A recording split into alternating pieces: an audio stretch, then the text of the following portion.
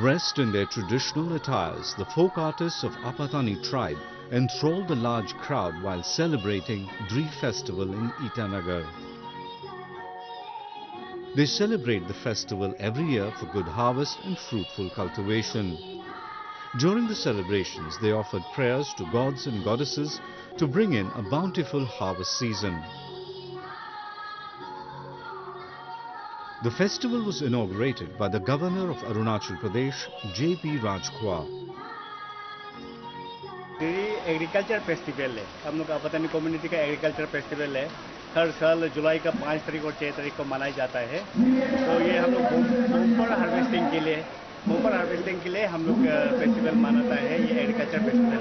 तो जब ड्री आएगा हम लोग प्रिपरेशन करता है, जून से कल्चर रिहर्सल करता है और सब बच्चा लोग सब हम लोग बुजुर्गों और हम सब रेडी करके ड्री का दिन के अपना ट्रेडिशनल डांस को दिखाता है।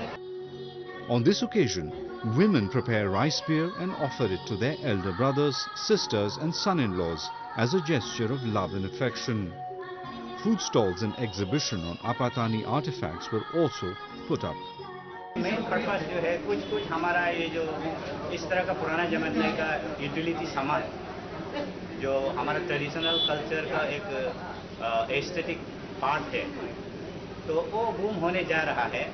आजकल कुछ यूज नहीं हो रहा है, तो इसीलिए उसको नए बोलने के लिए बच्चों को सीख देने के लिए, या तो हमारा ज़माना में ये सब हमारा आर्टिफैक्ट्स और ये हमारा सामान था, तो रिकॉर्ड के लिए हम लोग ये बना करके और सबको मालूमात होने के लिए ये डिस्प्ले करके हम लोग दिया गया। During the festival, people also demonstrated the age-old activities of the tribe. Such events provide a chance to the youth to find out more about their culture.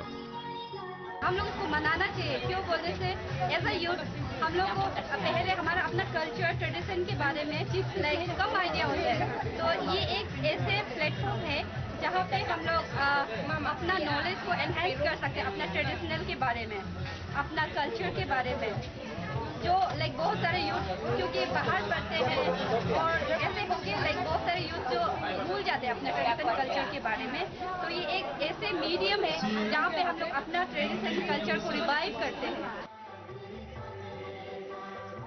Tribal festivals help preserve the rich cultural heritage of Arunachal Pradesh and also promotes tourism in the state.